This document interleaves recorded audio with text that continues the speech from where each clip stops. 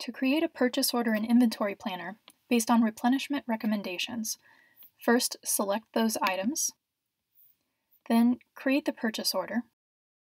Your replenishment recommendations will show in the quantity column on the draft purchase order.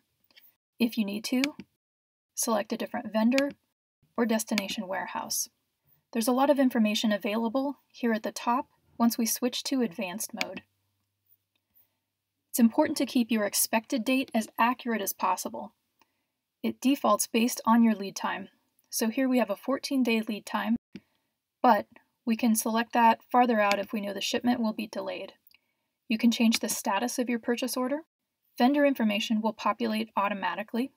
Here's where you can enter your billing and shipping address.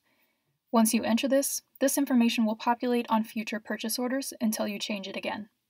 If you need to include additional information on your purchase order, such as your supplier or vendor SKU, check this box. Now we see vendor reference as a column here in the purchase order, and the same for barcodes. If there is a discount on your purchase order, select the discounts. If the discount applies to the entire purchase order, you can enter it here, or if there is a special discount on one item, you can enter it at the SKU level. If you order in case sizes or certain multiples, you can designate the units of measurement on the purchase order.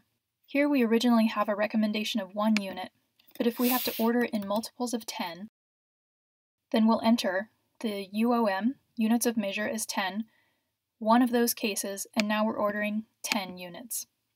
When the purchase order is complete, click Save, and now your purchase order is open.